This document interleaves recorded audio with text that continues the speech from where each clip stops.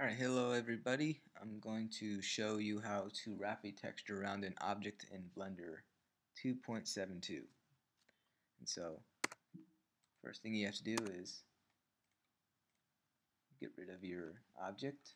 So go into object mode, press X, delete, Shift A, get a new object, a cylinder. I'm going to use a cylinder. I'm going to give it 100 vertices just for fun. Okay, I'm going to make a coin, a simple coin. This is something that you could use for 2D video games if you want to do that. Alright, so shape it the way you want it. Then go over here to this panel and then click New.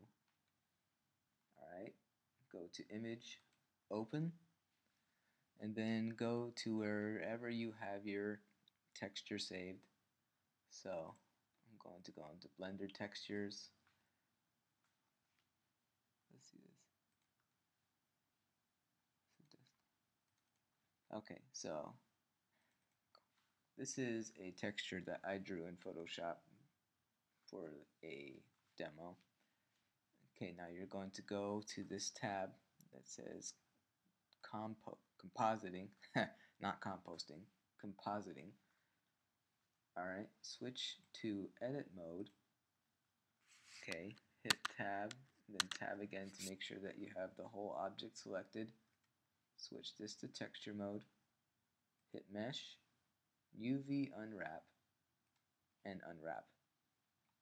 Go to this section, select your texture, and as you can see right here, your texture has been added to it.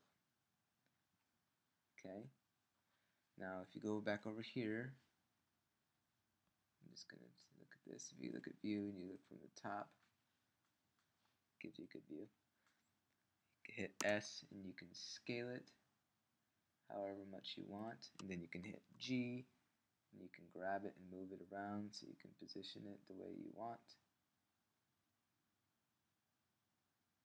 I'm not good at this yet.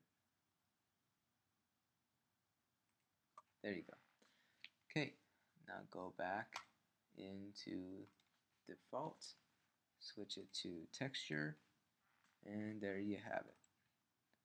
Okay, you can switch that to object mode to see it a little bit more clearly. You can go up, grab your lamp, right click on that, hit G, and move it around, and you can see how the lighting affects your object. Anyway, there's wrapping a texture around an object simply.